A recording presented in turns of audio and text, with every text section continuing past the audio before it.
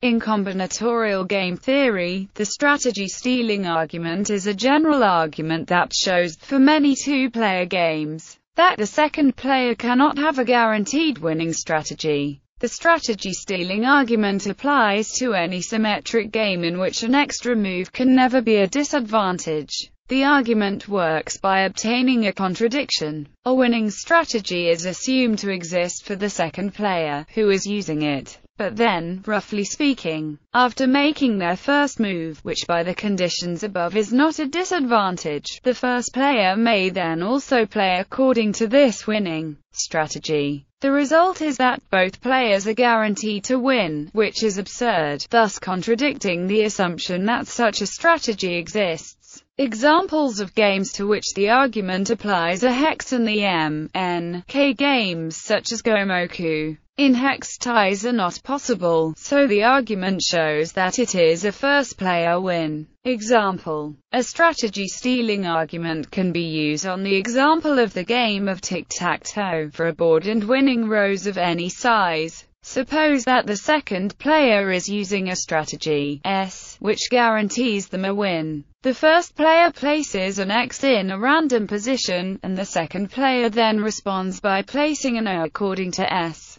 But if they ignore the first random X that they placed, the first player finds themselves in the same situation that the second player faced on their first move, a single enemy piece on the board. The first player may therefore make their moves according to S, that is, unless S calls for another X to be placed where the ignored X is already placed. But in this case, the player may simply place his X in some other random position on the board, the net effect of which will be that one X is in the position demanded by S, while another is in a random position, and becomes the new ignored piece, leaving the situation as before. Continuing in this way, S is, by hypothesis, guaranteed to produce a winning position, but then the second player has lost, contradicting the supposition that they had a guaranteed winning strategy. Such a winning strategy for the second player, therefore, does not exist, and tic-tac-toe is either a forced win for the first player or a tie. Further analysis shows it is in fact a tie. Chess. There is a class of chess positions called zugzwang in which the player obligated to move would prefer to pass, if this were allowed.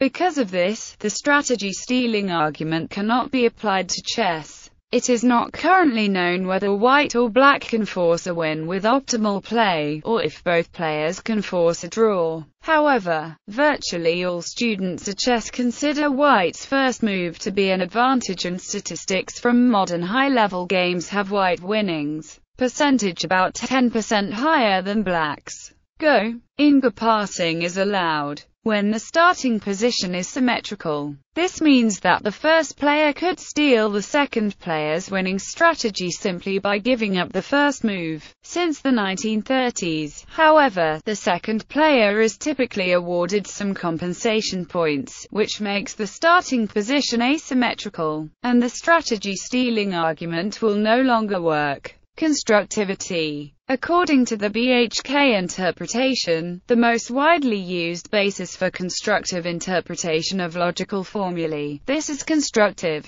The argument is commonly employed in games where there can be no draw to show that the first player has a winning strategy, such as in hex. This application of the argument is usually non-constructive, where the inference from the absence of a strategy and the impossibility of a draw is made by means of the law of the excluded middle. For finite games, and games where the appropriate instance of Markov's rule can be constructively established by means of bar induction, then the non-constructive proof of a winning strategy for the first player can be converted into a winning strategy.